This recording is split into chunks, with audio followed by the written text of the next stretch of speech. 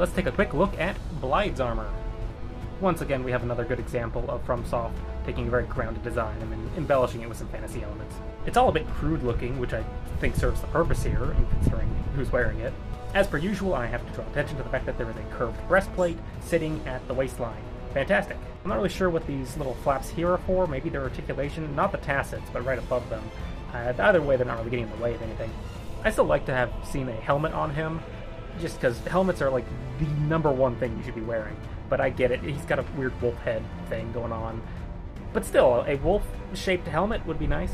One last thing I want to draw attention to would be the legs, how they are armored on the thighs and then down to the knees, but not below that. You're trying to trim down the weight of armor. Limbs are usually the first things to go, and in this case, not having greaves is not just valid, but it's also very historical. So all in all, well done.